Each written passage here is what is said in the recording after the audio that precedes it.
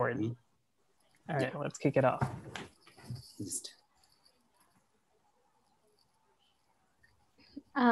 Sorry, I was on mute. I think I said hi, but I was muted the entire time.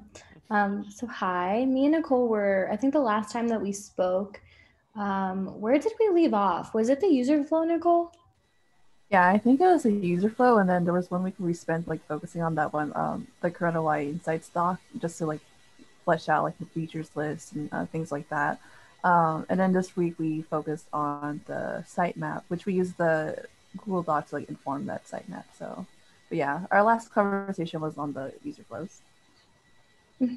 Okay, cool. So yeah, the last time we spoke, we went over the user flow, and then I know this works differently depending on like timeline and other constraints, but we felt like we had the time to like take a step back and really think about everything that we learned. So we did that, and that was why we didn't meet last week, because it was basically just for like Nicole and I to be on the same page, which I think that we are now. There was, oh cool. And then Nicole, do you have the link? Oh, I think I have it right here for the doc. We shared it before, but I'll pop it in here really quick. Cool. So we did that, and do you want to share a little bit about it, Nicole? Yeah, sure. Actually, I'll share my screen so I see. Okay, cool. Sounds good. Okay, so.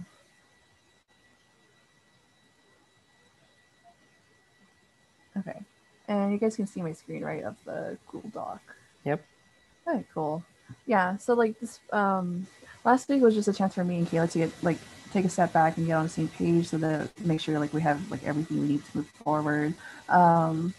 Let's see, we put like things like, we outlined the problem statement. Epidemiologists are having difficulty with locating relevant articles. Conducting research and aggregating data for COVID-19 is time consuming because it is difficult to locate the most relevant articles.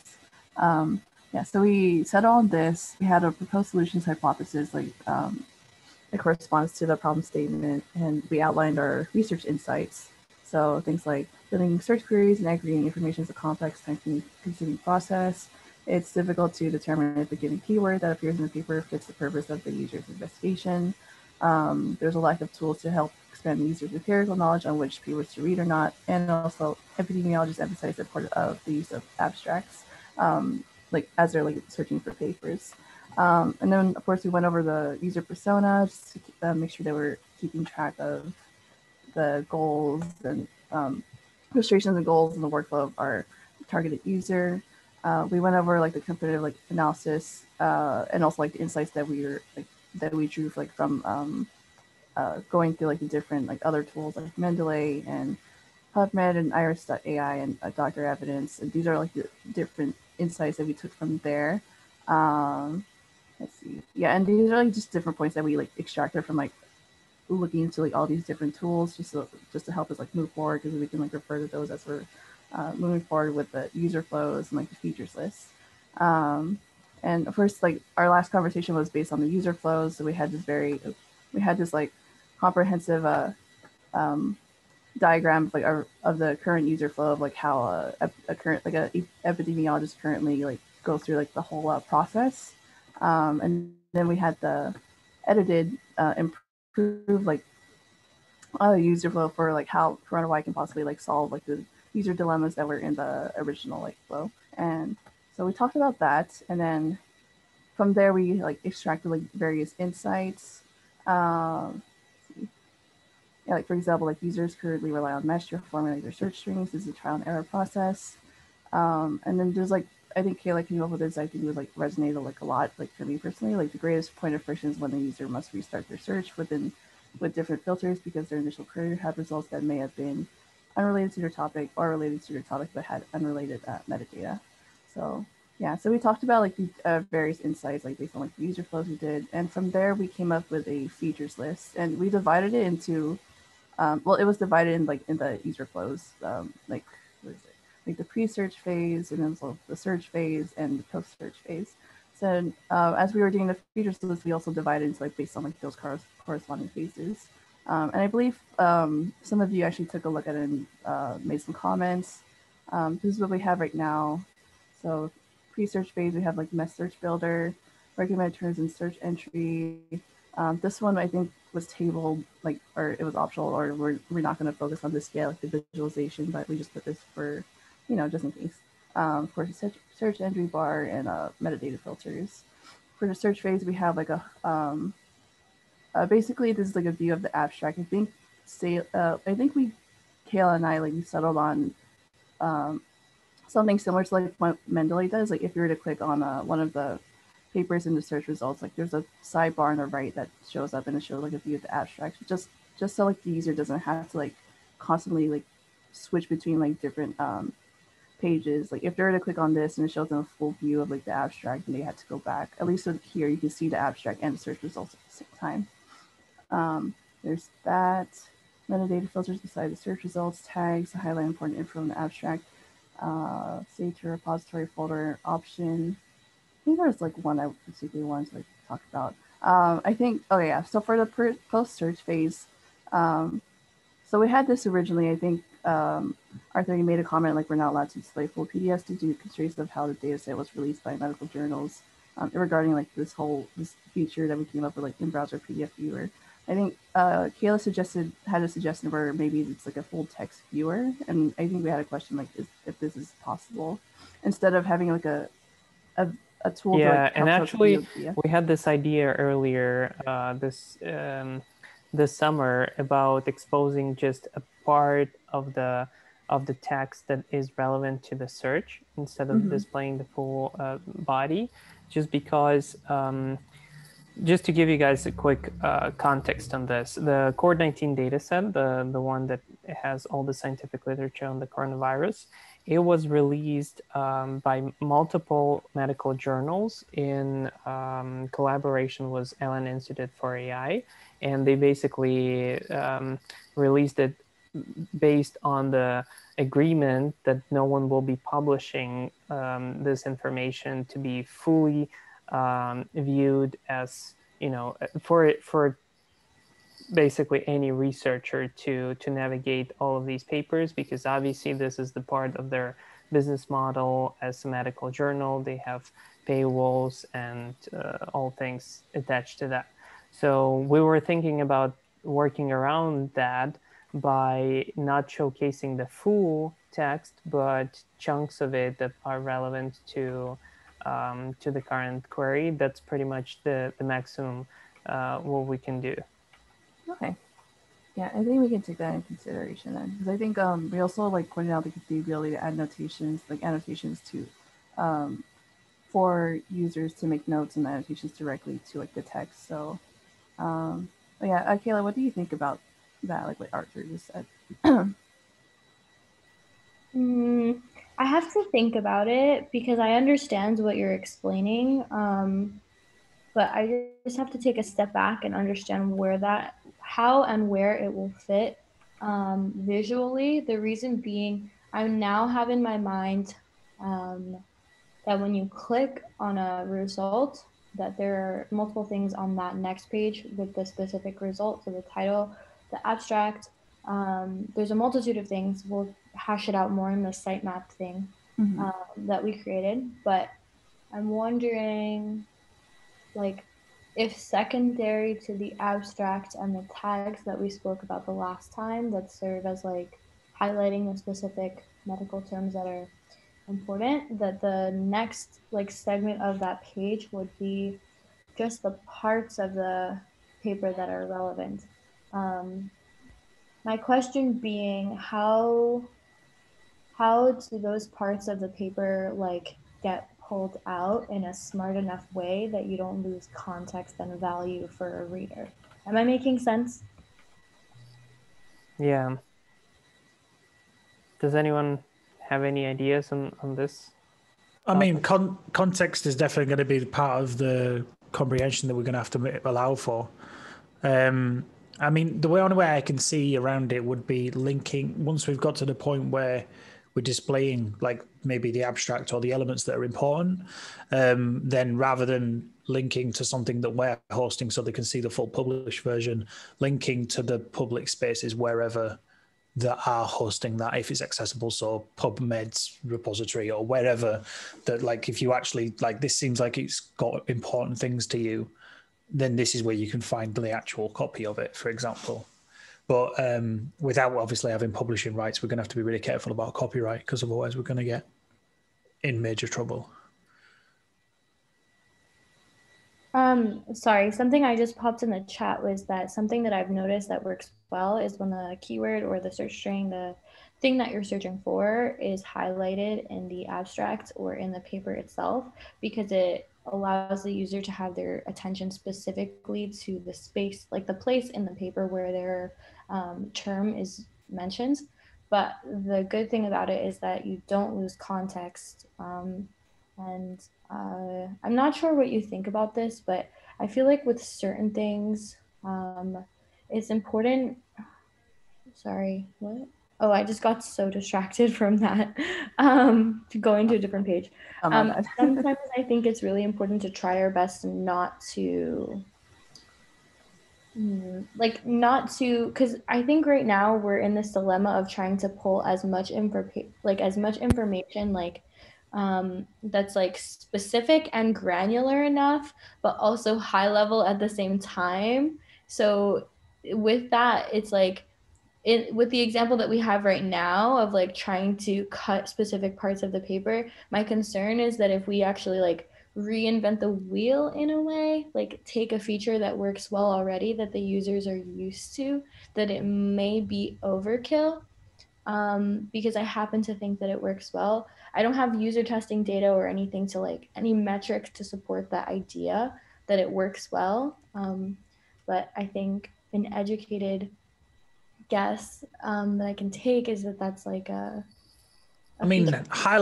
highlighting something that people are looking for is absolutely a fundamental, important thing to try and do. Like I said, taking sections. I don't know. The problem is I don't know how flexible they're going to be on copyright and how much we can get away with. Like, well, you can see this much of it because you were searching for it, or if that's going to be a problem, or if anyone's even going to try and compete on it because we're trying to facilitate dealing with a pandemic. You have to be a bit of a special kind of business arsehole to go, you know what, these people who are volunteering to try and help, we should sue them because money. I think that's I don't know if anyone's going to have the inclination to do that, but at the same time, we need to make sure we don't run into that problem. Well, as long as we don't publish full text and PDFs, we should be fine. I think that's a big assumption to make, Ara. And I know it's coming from a place of like goodwill and decency, but we definitely need to have like some legal understanding of that, because it might be fine. Like I say, we could assume that the world's not full of assholes, but we could also find ourselves in a very, very hot water. Depends on like fair use, if it's a fair use policy or if they even have a fair use policy for medical things. I don't know. We'd have to make sure we're covered on that front. We're not going to get ourselves caught out. Well, I think we just need to show that we have a good faith effort in kind of following the fair use kind of case. So I think if we do, for example, I don't know, if we detect like a keyword or something and then just show, 2 lines above and below that line in the text, just kind of like that window, I think you can argue that you're already doing like fair use type of stuff. And just like that, like we're not trying to show everything. We're just showing like this piece for review purposes, right? It will be, here is piece of content, and here is our kind of not judgment, like this is what we do with that text, extracting something. So we kind of showing that our purpose is just to demonstrate our tool and results of our tool, not the content itself, and kind of profit from it or something. And then the rest will be, lawyers will decide, not us. That makes more sense to me. And I don't know if this ties in at all, but maybe Nicole, if you recall, I feel like a few weeks ago, somebody mentioned something about this being an integration for existing existing websites. I don't know if that even solves the dilemma that we have, but if it ends up Not being really, because they don't really showcase the full text in the search. They let you download PDF if you have a subscription. okay. So Nicole, can you go back to the PubMed page for a second? When you click on a result,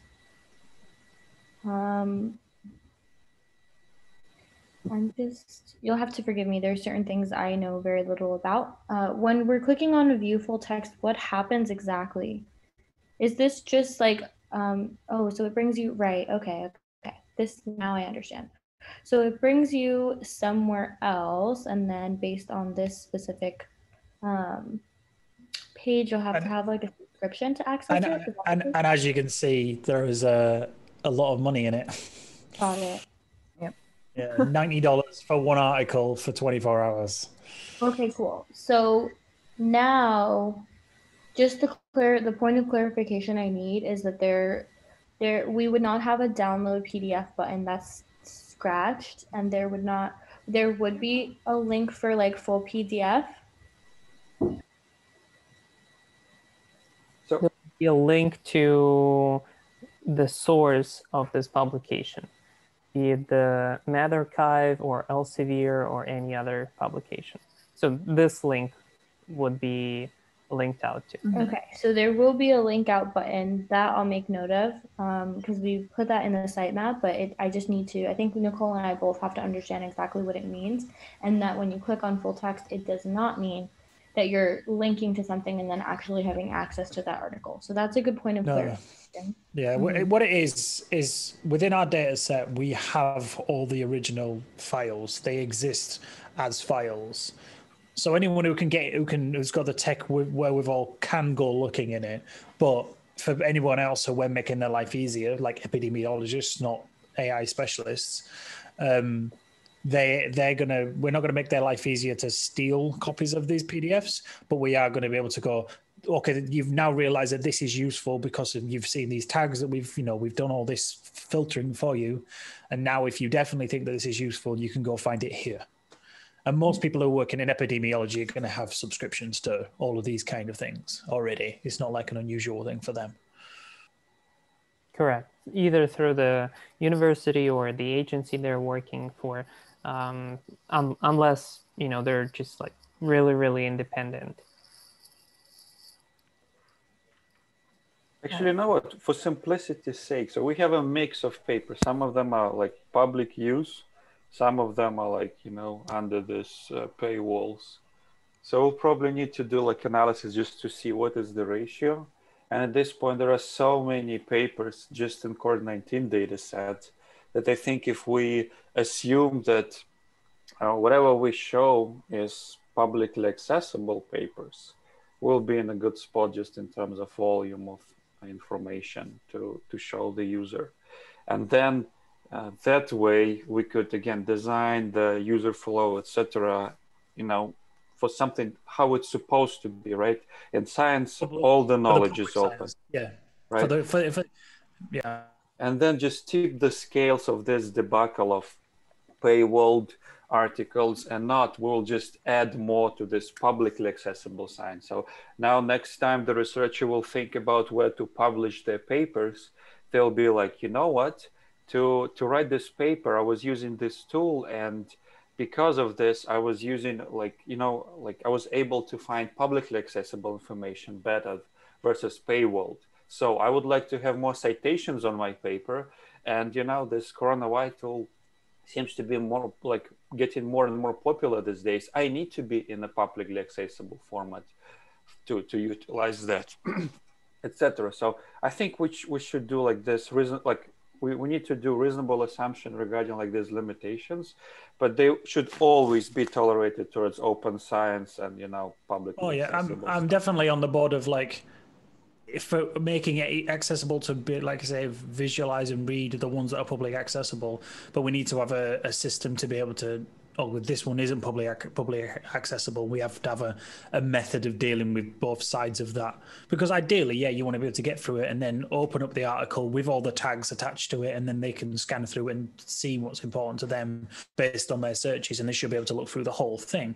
That's where we want to be with open science. But we're not there, so we've still got to kind of deal with both camps. And to do that, we need to plan for the open stuff, and also what do we do with the not open stuff, and how can we give enough information to make sure someone knows they've got the right thing, so then they can go source it from wherever it needs to be sourced legally, because we don't want to get caught in a big old copyright trap. Okay, so all of that makes sense to me now. So then my next question is, so then what would the consensus be on including a section of the article, like Arthur had just mentioned a moment ago, that's like pertaining specifically to whatever it is that the person is searching for, in addition to the abstract, and the abstract having highlights and then tags.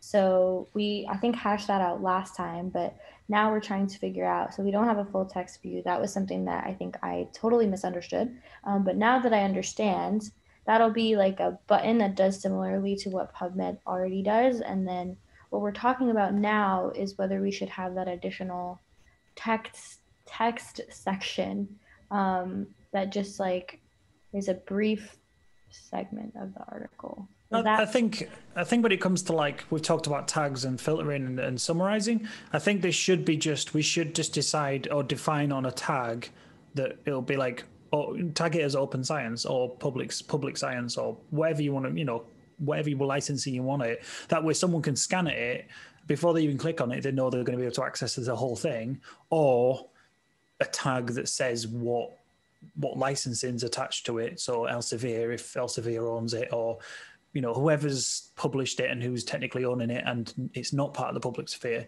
it should just have a tag system. So it'd have like a little box that just says the license it. And then that way, even in the options, we could have a filter saying, so for people who are limited, who don't have access to Elsevier, but they do have access to something else, you could say, well, I want these ones because them ones I can't get to anyway right now. Or a way of going, I want to see them, but I know I'm not going to be able to open them or get access to them. So we need to like work out how to make that clear, like in the filtering system, probably. That's the way I see it.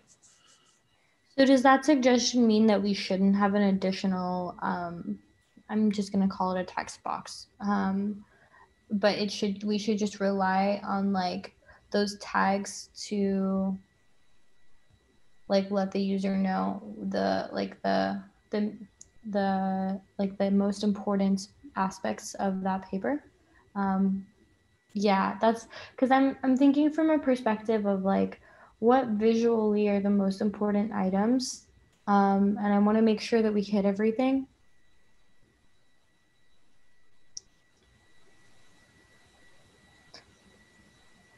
Maybe it's helpful actually with that question to go to the Figma file. Yeah. Let's see. I changed a couple of things based on this conversation while we were talking so that it makes a little bit more sense. Okay. Let's see. Okay. You're going to see me here, but I just need to look at it because there's certain things that I am now a little bit confused. Okay.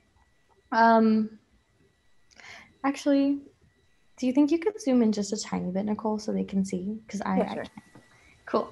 I think the last time we spoke, we definitely mentioned that we were just thinking about it in like 3 categories. So what happens in pre-search, what happens in the actual search process, and what happens afterwards. So that's kind of where we are with that. And then there's your entry point. This isn't wildly different from the user flow. The reason why we did this is like a way for us to really think about what are the most specific things that have to be, what are the most important things that have to be visualized on each page. And it stems from the features list that we developed before. So that's kind of the process that we took. And then this is like the entry point. So the home, and then there were 3 things at the beginning. So here, based on the conversations that we had previously, I noticed, and Nicole and I both had this consensus, I believe, that people are currently using the Mesh website, I think. to like create search strings or like have an idea of what terms to use specific to their subject matter. So we wanted to have something at the very beginning that allowed them to have like and or statements and stuff like that with the specific phrases, and then be able to input that into the entry bar and then all of the filters. So these were the list of filters that we had come up with. But we also made a note that there might be more. So please, if there are things that we did not think of, definitely let me know. So right now it was study, design, location, date range. So I think right now on the CoronaWhy demo, this is called something else. It's like publication timeline, but that just means the same thing. If you're fixed on it being called that, that's fine. But that's what the intention there was. And then Yeah, publication date kind of makes sense. Location's going to have to have some sort of granularity to it. It's going to have to be like, is someone looking at a country? Is someone looking at a continent? Is someone looking at a number of countries? We're going to have to work a way of making sure that, like, because if someone's particularly researching cases in Japan versus cases in Germany with some metrics, like looking at only them two needs to be an option. So I don't know how we do that, but we need to make sure and also it's like if granularity matters. So it could be like United States, or it could be like California, or it could be LA County. Like all of them need to we need to be able to just work with any of them sort of geography granularities. Okay.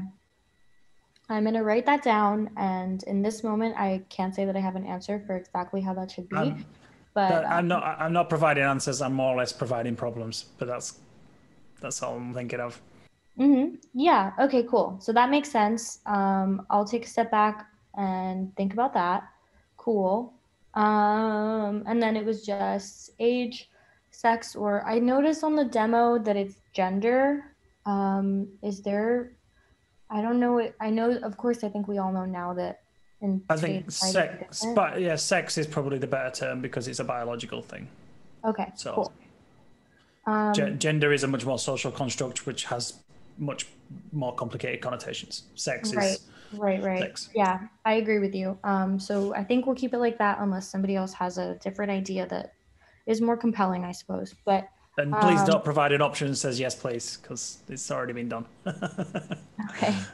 And then the all-metric score. So those were the things. Are we still going to be using all-metrics? Because like no one's saying it's of any use, but we're like promoting the idea of it maybe being useful. But yeah, and there's a lot of controversy in terms of how they determine that score. Yeah, the weight on that seems to be like, I mean, it's definitely the lowest priority thing there for me. So is the idea that it should be cut, or is it something that should be kept? I mean, I don't really. As my understanding of all metrics is, it's some sort of social media metric of how much people are talking about it, but it doesn't give you any value of the quality of what that talking is. It could have been something that fucking went viral because of a Reddit thread, and 1,000 people shared it and talked about it, but they were all ridiculing the ridiculousness of it. And there could be some really accurate piece of paper that somewhere that only 3 specialists have read, but all agree that is absolutely wonderful research. And one of them is going to be rated really high, and one of them is going to be rated really low, and it doesn't give you any indication of its quality. Yeah, so we can keep it as it's a concept. It's a concept idea right now, but I'm not saying scrap it. I'm just saying it seems to have some serious flaws that I would want to highlight, and I wouldn't want to add a confusing ranking system what most people don't understand and pretend like it's got some sort of foolproof methodology behind it when we're trying to deal with science, which is all about methodology. Keep it as a marker on the actual list view for each paper, but not on the actual filters for people to start the journey from. Yeah, it might be because it's a little bit like altmetrics is almost like the public perception of citations, because citations is like specialists talking to each other and agreeing, or specialists where one person's written about one thing and refers back to another thing. Like these are all like the science people, they're specialists, and the altmetrics is more like the public perception, which has some value, but we need to really work out how to describe that value and and it needs to be quite clearly put across that a really high altmetric score doesn't mean it's good. It just could have gone viral. But at the same time, it's an idea that if this particular or 5 pieces of research are being talked about a lot, it might be a good piece of paper because lots of people are talking about it. So it needs some sort of clarification about what it does and how it Let's works. simplify it. Let's remove it from the actual filters. So just so I'm understanding this correctly, would this be something like not included in the actual filters, but more so like in the details display of the paper, or like it'd be useful as somewhat as a tag, as again someone can go, oh well, this paper's been talked about a lot, and it's only a month old, so it's either going viral or lots of specialists are talking about it. And both of them things, it gives something as a reference point, but I don't think we should put too much weight on like how high a score is, because like I said, a brand new paper is going to have a terrible score, and that's not necessarily means it's bad. I moved it down. I'm gonna relabel it. Numbering with sitemaps is super annoying. I wish we didn't do it, but it just is what it is. Okay, I took it out. I'm making notes on the side that are maybe not coherent to other people, but I wrote that down. That makes sense, and then I slid that down to later in the flow. Okay, cool. So we hashed that out, and then recommended. Wait, what's going on? Okay, cool. So we stopped here, metadata filters, and then once you do like run a search, before that there should be like recommended terms like in that search entry, so things that are pertaining to like, I don't know if and that's going to be pulling from, I'm assuming, mesh ontologies. So mesh is medical subject headings, and the idea is it is like a thesaurus. So if someone's putting in the search bar, a couple of things, the recommended search terms would probably be automatically picked, would be like we've talked about with like hydrochloroquine. It's got like a medical term, it's got a chemical term, it's got something else, it's got like 5 or 6 different professional terms, and all of them should have automatically be picked and pulled in as kind of like building a mesh search. So I think the idea is to try and speed. You can use the mesh search if you want to do it manually, but we're trying to make mesh a little bit more automatic as well by pulling things in. So if somebody types a thing in, they should automatically pull in all the known synonyms for it and all the obvious ones, and then bring up optional ones that are like, oh well, they might be also talking about cardiac and heart disease, so let's put them together, but not assume heart disease if someone's writing, because cardio just means heart, doesn't necessarily mean disease. So you'd want to prioritize, these are definitely connected terms, we should just auto-click them in a UX sense, like this is, unless someone wants to unclick it, but these should definitely be picked. And then the other things should be like, these are connected terms or similar branching ideas, and then that can go into the search result to refine it. That's the way I'm seeing it. I mean, if anybody else has got any ideas, shout. That makes sense to me. So like this recommended search terms would probably be connected to this mesh search builder. If I was going to like logically connect it, it would be pulling from the mesh search builder, or it would be using the mesh search builder as a facilitation of making people understand the extra terms that have been pulled in. It's easier to treat it as like we have a set of medical vocabularies that have different terms. And whenever people type things into a search bar, we're basically populating the things that are searched within these medical vocabularies, and we're showcasing recommended terms for those from those medical vocabularies. Okay, cool. That makes sense to me. And the reason why I mentioned UX in that sense is I would auto take the most clearly obvious connected ones, as in like auto select these 4 or 5, and these ones are optionals. You can obviously at that point unselect them if the researcher has realized that term is not useful in this context. But that's making their life easier is the most sensible way for me. It's like auto selecting the terms that are most obvious and then giving them optional ones beyond that. Okay, cool. So where do you think auto-selecting would happen? Would that happen when you're like entering a search, or would that happen in like the preliminary phase when you're trying to get those terms? I think if you wrote a term in, I'd probably just have maybe a box underneath it, and when you wrote a term in, it'd like add a selection of terms that were automatically connected to it. Like you could have like the main search part, and then like you could even have a box underneath it just saying connected terms. And as you type words in, it adds all the connected terms, and then around it would be optional ones that you could select and add into it, kind of like colored boxes or tick boxes. I don't. The way I'm picturing it right now is like I'd have to probably draw it out to get a better idea, but I would have it where there's a range of words next to them in little bubbles, and you could color them you could color them connected to the original word.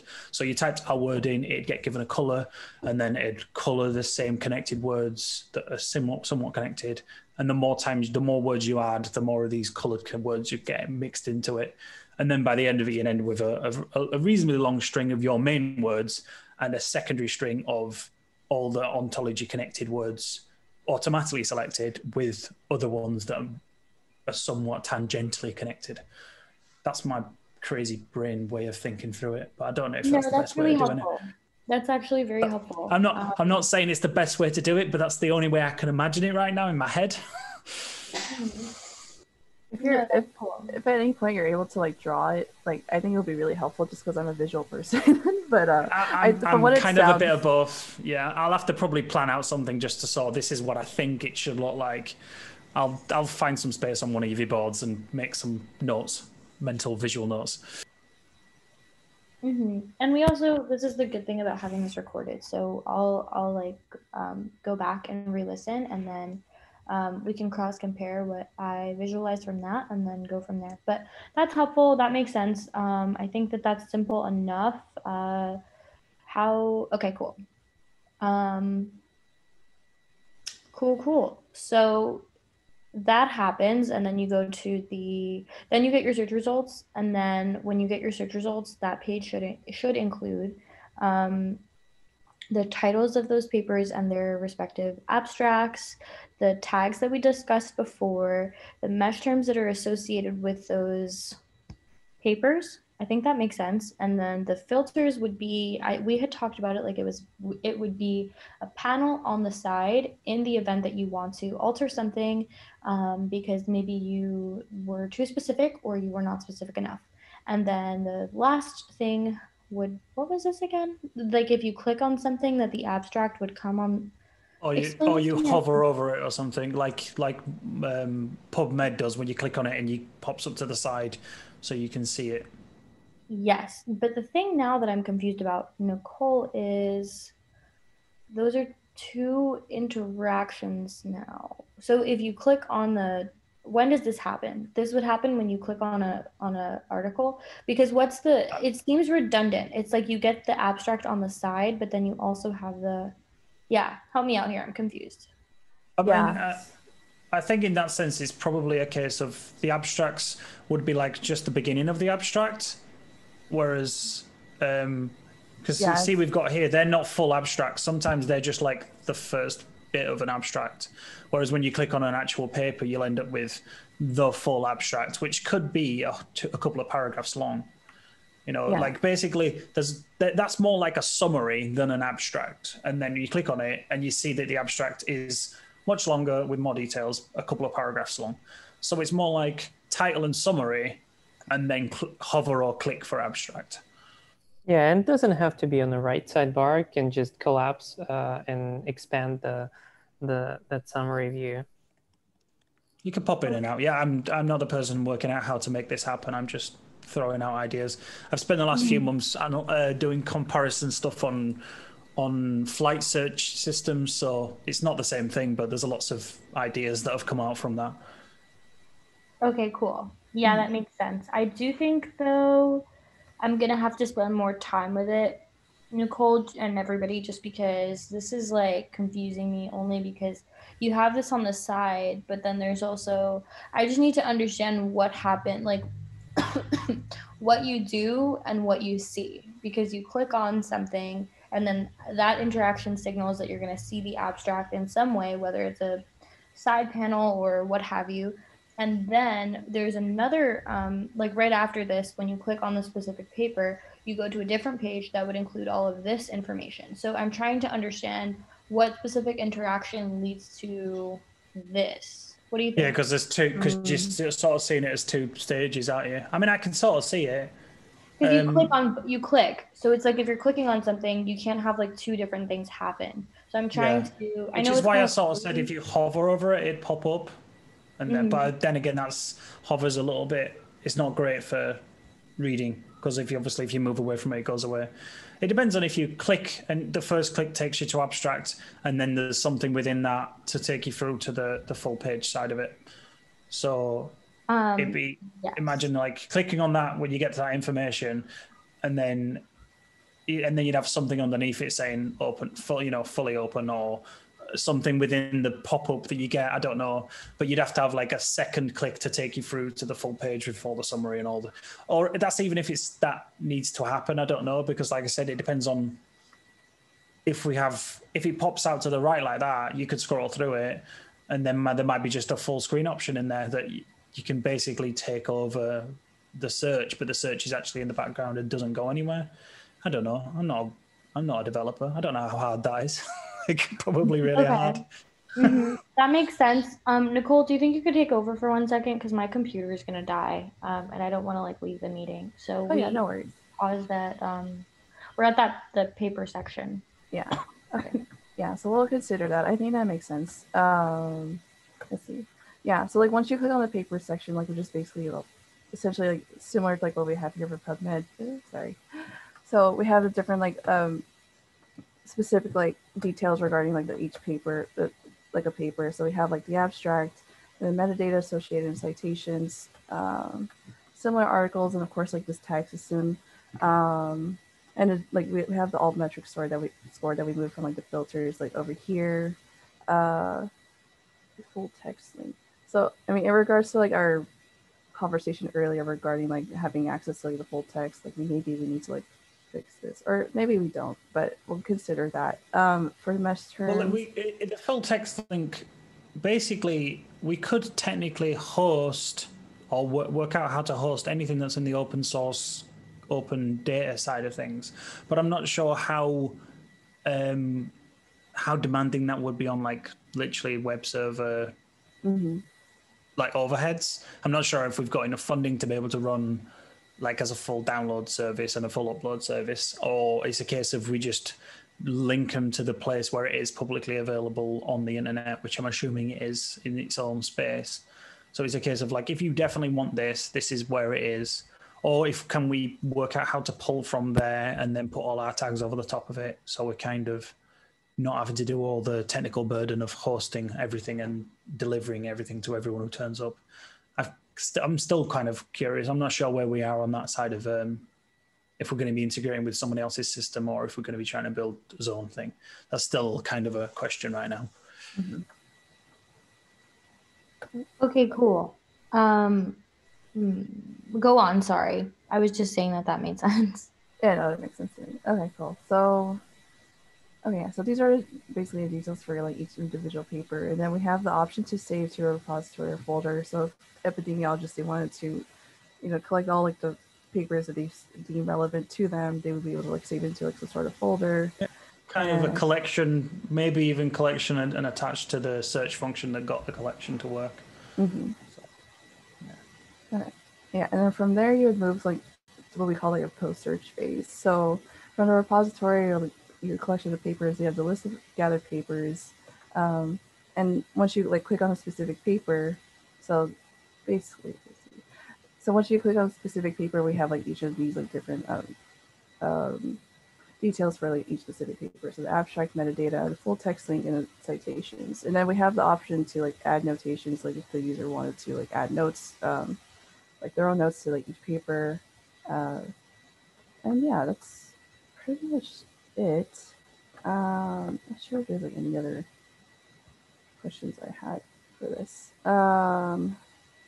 Can we just mention briefly about that share question that we had? Because currently, I think on PubMed, Mendeley, and maybe other places as well, I'm not sure, there's this ability to share.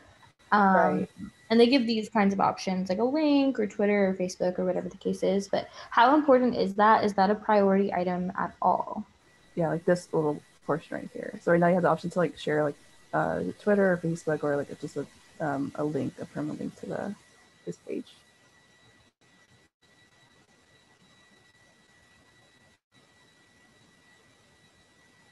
I don't know if sharing specific articles is something we want to be, again, facilitating because we're not necessarily going to be hosting. There might be a case of this is where, again, if it's on PubMed, this is the link to PubMed. I think sharing makes sense from the perspective of groups of articles, which is what we discussed. We're making our like personalized collections of like, well, I've collected these 20 things together under these kind of search terms. And when we do save it, ideally it's saving it with the search that got them there as well. Mostly so they can share it as a link to other people, but they can understand the search that got them to that collection. So yeah, here's the 15 articles that are interesting in this context because I am researching these things with these like filters, and if we could save that way, and if there was some way of like making that a shareable thing, so a researcher can send to their research team going, this is the collection, this is the search terms, rather than having to send just a website link that means we'd have to have like persistent website links, which is asking for a complexity. So if we can work out a way of going like, this is a collection, this is how we've labeled it and named it, and now other people can read and see that collection, and ideally some public way of storing these collections on our site so other researchers can bump into other people's collections and popular collections could be seen or something like that. These are, again, concepts. I don't know if we're going to know any of these sort of ideas, but that's thoughts I have.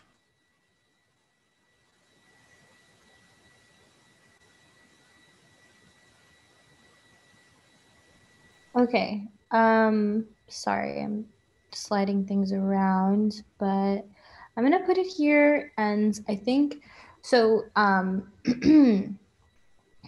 I think the last time we talked, we went through like a chart as well, and I just wanted to just briefly mention now what we'll do moving forward. So after this, I think we'll be like positioned very well to actually visualize things. Finally, it's taken some time of like getting really well acquainted with all of the angles here. So I think now we'll go from this sitemap and all of the things that we did our best to itemize, and then go into wireframes, and we'll think about the things that we discussed today and see the best way to implement them. And I think the next time that we talk, we'll probably we'll be approaching like more specific questions about the interface itself. So yeah, I think that this was very helpful for me because before a lot of it was like abstract, and I feel like we're finally getting. We're all abstractly thinking about it, and the disadvantage is I don't put enough effort in and rest of my time to come and dig through this, and sometimes the most effective way for me to think about my thoughts is literally people ask and say things, and I just empty my head, and these are my thoughts, and this is what I think. It don't have to be right or wrong, but I'm willing to put my ideas out. So if you ever need to just soundboard off of someone, I'm always happy to do the talking side of it, or listening to some of your thoughts or some of your queries and some of your ideas. I'm always happy to do it. I'm really bad at like sitting down and writing down my thoughts, for lack of a better word. But if you ask me questions, I'll give you my first thought and where I've come from on that place, or I have no fucking idea. I'm always happy. I'm willing to always say that too. But I think it's spending quite a bit of time percolating on how search systems work, especially to do with flights. It's not the same thing, but I'm really analysing a lot of that at the moment for a coursework, and kind of in a place where tags and searching is kind of one of the things I'm thinking about more than I should. Cool. Yeah, makes sense. So that makes sense to me. I think now that'll be the next step. So we'll meet again what's the date today? Today's Thursday. We'll meet again next Thursday, and we'll have like visual examples. We have, Nicole and I actually realized that in the the previous wireframe document that Yuan had worked on, that there were multiple pages there. And this was like, was this one part of it, or were there other, excuse me, were there other things here? Hold on, let me check this out. Oh, cool. Yeah. So she has a bunch of stuff above this as well, but what we're going to do is we're going to work in this same document. I will share the link. I think, actually most of you. Yeah, I think we've, it's, I think that one's within the Trello and probably Notion spaces. Yes. So we're going to work from this because some of the things that we've talked about are visualized. Already exist, yeah. In some way. So the quickest way and the most efficient way is to work from this and then modify, and then like just archive or table, if you know what I mean, to just table things that don't work. Well, it's best to, even if old ideas, it's best to just store them as like old ideas, because just because it's an old idea, it don't mean it might not get used later on or as a concept. It's not like these things are really limited by space, so you could just put them in a box in the corner going, concepts we tried. Yes. So a lot of the work that I don't know if it's most of it, Nicole, but a good chunk of it, I feel like, was her really doing her best to try to visualize like the graphic part of it, like it being like she calls it a node graph, like similar to the line example. Yeah. So we'll put that away because we said that we wouldn't do that right away, but there's some good stuff that I think is valuable with what you showed at first. Yeah, over here. Or even below that. Oh, actually, those are really similar. Or the one all the way at the bottom, sorry. But that makes sense. So we'll go from there. Excuse me. Yeah, I think that covers where we are right now. But it's like, right now we're seeing this like box, which will be like the abstract name, title, whatever it is. And then mentioned item. Are we going to be just assuming that under there would be kind of like search terms that are relevant that have been searched? And maybe something underneath that would be like mesh terms connected to, or we'd have like, again, some sort of tag system based on the geography or that sort of that metadata we talked about.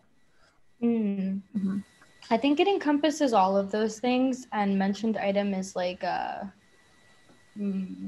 just a general term for it. Fair enough. Yeah, and there will be like differences when we like really flesh it out. It'll be clear what the differences are between like tags, metadata, and mesh terms. I think that's the three.